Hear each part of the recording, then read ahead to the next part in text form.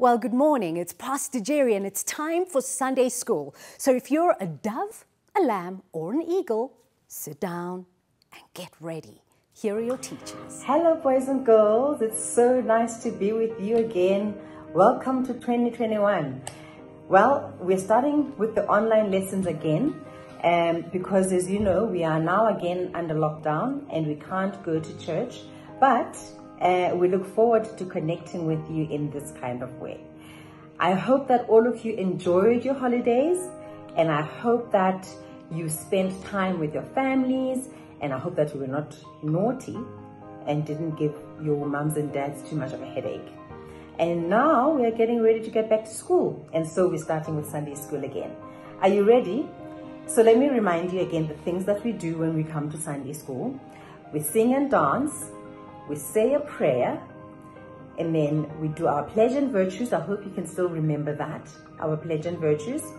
We learn our memory verse, and then we get onto the lesson. Okay, so let's first start with a song, and let's just get our bodies moving a little bit so that we can get into the groove of things.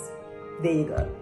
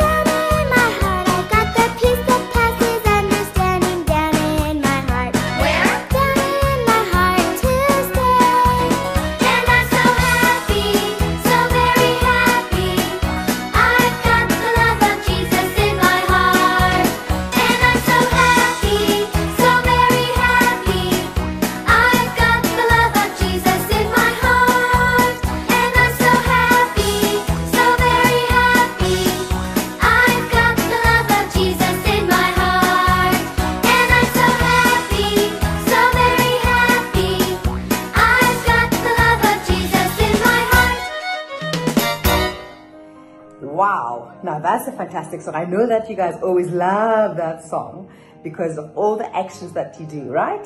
I wish I could see you doing that at home right now, and I hope you're really moving around and doing all the actions. Now, let's just take a time to say our prayer so that we can invite the Holy Spirit to be with us. So close your eyes, put your hands together, and close your eyes, and let's say our prayer. Father, we thank you for the opportunity to fellowship together as we are. We invite you, Holy Spirit, to come and be in our midst. Even though we are not physically together and we are connecting online, we know that you are always with us. Father, I ask that you touch the hearts of each and every child that is listening today so that the word can take root in their hearts and they can use it in their lives so that they can get closer and closer to you, in more understanding of who you are and what we're doing in our lives. Holy Spirit, we thank you and we invite you to abide with us and stay with us at all times. We pray all of this in the name of Jesus. Amen. Now, you remember when we say our pledge and virtues, you put up your left hand, you take your right hand, you put it over your heart. Now, Folakemi is going to help us to say the pledge and virtues. I hope that you can still remember. Let's go. I pledge as a city kid to behave as Jesus Christ would at all times, to listen to authority, to be bold and talk to everyone about Jesus Christ, to learn one memory verse a week, respect and help others. The virtues of a city kid are honesty, respect, compassion, and responsibility. We're going to take our Bibles. Remember, we always do everything from our Bibles. So we take our Bibles, and the memory verse, we find it on Psalm 86, verse 5. Psalm 86, verse 5. Now, Psalm 86, verse 5 says, "You, Lord, are forgiving and good, abounding in love to all who call you." You, Lord, are forgiving and good, abounding in love to all who call to you. Psalm 86, verse 5. You, Lord, are forgiving and good, abounding in love to all those who call to you. Now, let's remember this memory verse, because the story that we are going to be reading today is a story that is going to tell us about forgiveness and kindness. And so the memory verse is very important because it tells us that God is good, God is forgiving, God is kind. But let's see how this has happened in other parts of the Bible. We're going to get our story from Genesis chapter 50. Genesis chapter 50, verse 15 to 21. Now let's go there. Genesis chapter 50, verse 15 to 21. Now, this story is a story about Joseph and his brothers. Now, Joseph's brothers were very mean to Joseph at some point. They thought that his father favored Joseph and loved Joseph more than he did them. And so they came up with a plan where they sold Joseph as a slave. And Joseph then went to go and work very hard for other people and was not with his family. I mean, if someone sells you, do you think that that is nice? Of course, that's not good.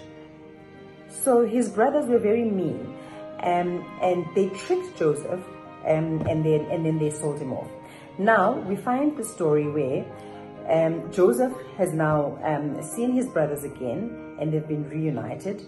But now their father has died. Their father Jacob has died. And now his brothers are feeling scared that maybe Joseph is still angry with them.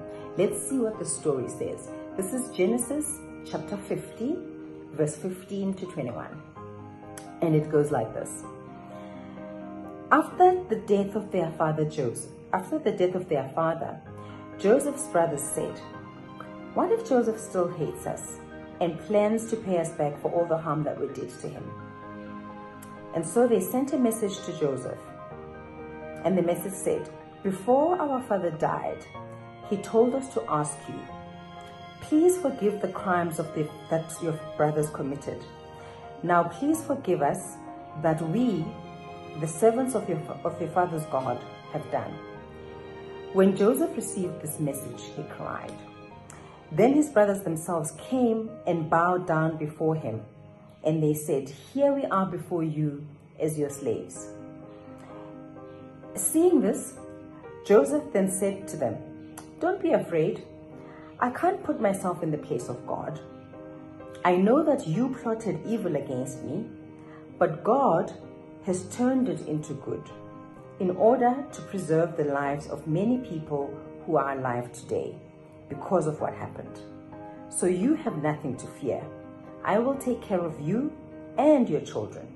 And so he reassured them with kind words that touched their hearts. So you see, even though Joseph's brothers were mean to him, Joseph found it in his heart to forgive them.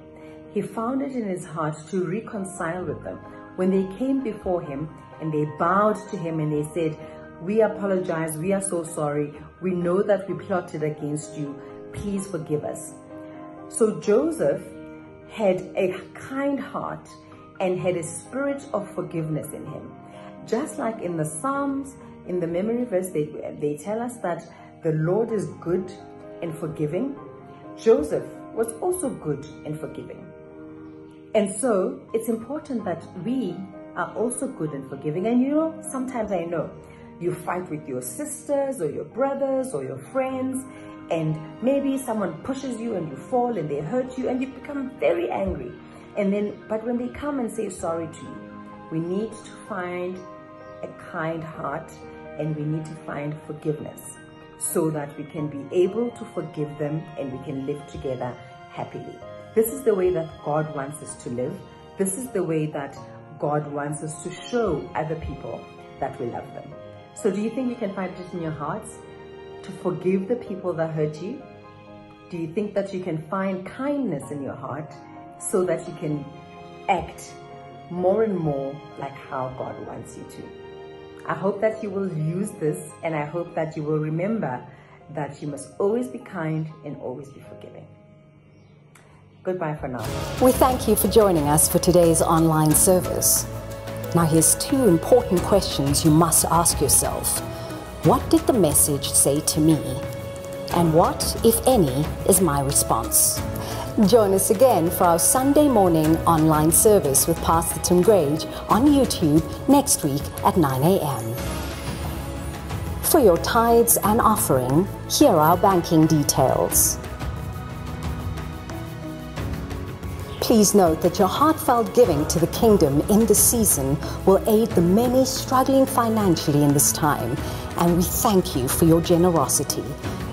Nothing would bring us more joy than to welcome you home at 93 Grayston Drive, Sandton very soon.